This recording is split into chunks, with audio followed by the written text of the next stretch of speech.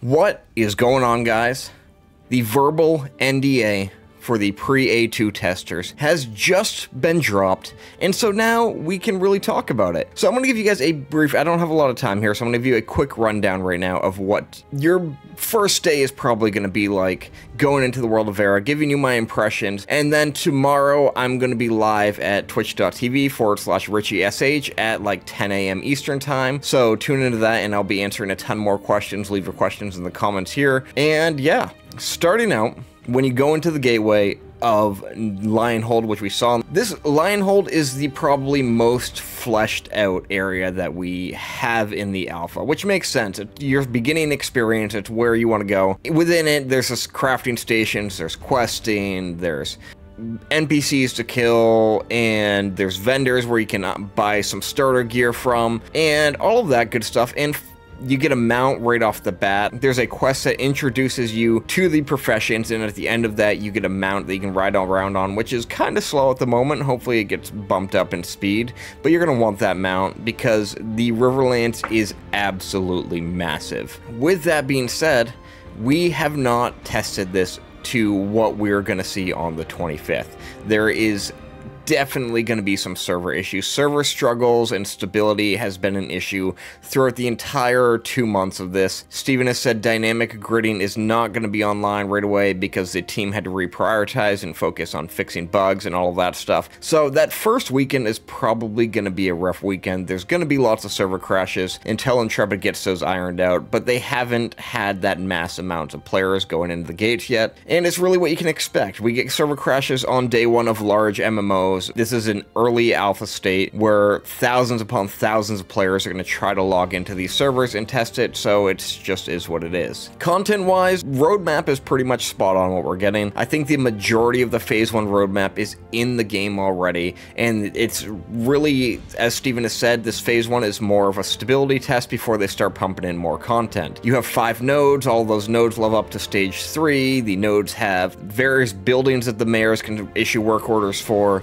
The mayorship is working, they can set the taxes, they can do all that sort of thing. But otherwise, like, once you get out of that starting zone, it's really gonna be grind time. You're gonna wanna group up with friends. The NPCs are tough. A lot of them are meant to be hit with group farming. There's many points of interest you can farm, and the points of interest have various gear sets and stuff, and some of them unlock as nodes level up. So it's gonna be interesting, and I think a lot of people are expecting more still, but you're not gonna get more right off the bat. Class-wise, I've played the mage for the majority of this testing. I've dabbled in the other ones, but mage has been my primary. And mage, it feels good. It feels like a typical mage. The damage, I feel like, is a bit light for what you want out of a mage archetype. But like, again, it's an alpha. Nothing's meant to be balanced yet. They haven't done any balancing passes on this. We'll have to wait and see where these go. But you have the full 6 archetypes that you got. They're fleshed out. They have level 25 skill trees. They all have a large variety of skills that you can go through. The weapons that Steven has shown in the roadmap stream, they all have skill trees as well, functioning, and the skill trees kind of tie into each other. Action combat is kind of meh. Like, I know they pushed this hybrid thing, but like, if you're a caster in action combat and you turn to your right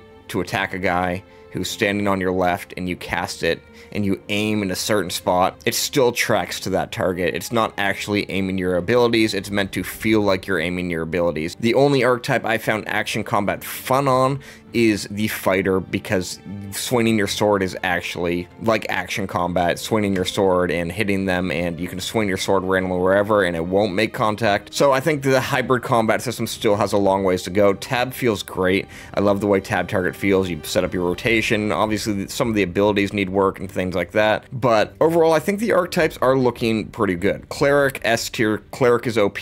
Bard, if you want to play a Bard, well, don't go solo. Bards are great they have speed buffs, they have mana regen, which is really helpful in a party, and you really need that mana regen at times. But if you plan on playing solo, don't go as a Bard, but I wouldn't really recommend playing solo anyways. As I said, a lot of the stuff is group content. There are some solo farming areas and stuff, but you're not going to be able to get into the game and quest your way to level 25. It's just not a feasible option. You could do commissions in the node. The XP they give is crap. When it comes to professions, every single profession is represented in some way. Some of them further along than others. For example, you can go through the process of mining, creating ingots, making armor molds, making that armor, bringing everything together. You can go through the whole steps, but some steps are just a placeholder. For example, with farming, there's no like farming setup yet. You just buy what you need from the NPCs and then talk to an NPC to process your goods. I will say every profession is going to be a grind. They all tie into each other, and that's kind of intentional, I believe, because it really makes you rely on those other professions. And the example I keep giving is with tailoring. So you want to make a pair of shoulders, and those shoulders, they require a cloth, and then they require a carcass of some rabid rabbit thing that you get from hunting. In order to make that cloth, though, first you need to get droppings from an animal and create a manure. Then you need to get the cotton seeds from the vendor and grow the cotton, and then you need to turn that cotton into a thread, turn that thread into cloth, and then take that cloth with the animal you hunted and put them together to make the shoulders.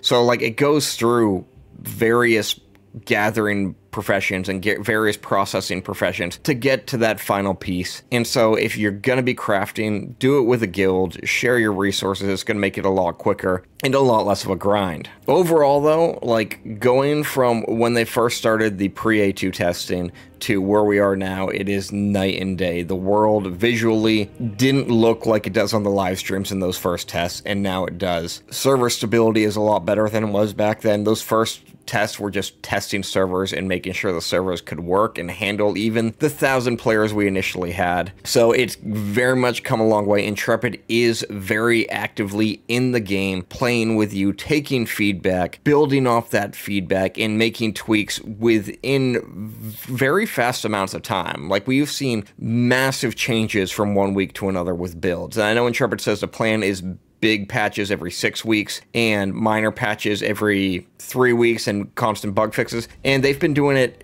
within getting ready for Alpha 2. They've been doing that at a lot faster rate, and we've seen a lot more coming in. Obviously, that's going to probably slow down once Alpha 2 launches because they need to get more back on track to a regular development cycle. Whereas right now, it's all hands on deck. They're crunching, they're pulling people from other jobs to help fix bugs, to get these servers working. And it's going to be a fun time. It's really going to be a fun time, especially if you play with friends. But again, keep those expectations low because content-wise, you are going to grind from level 5 to level 25, and it is going to be a long grind. Going from 1 to 10 takes like 10 hours of leveling, and then it just an uphill climb from there. As you've heard Steven say, it's going to take like 100 hours to hit 25, and it's going to be a grind level after 10, and all you can do is group farm and kill NPCs. There's not really any high-level quests or high-level commissions that are going to give you a mass amount of XP. There are world events and stuff that give pretty good XP.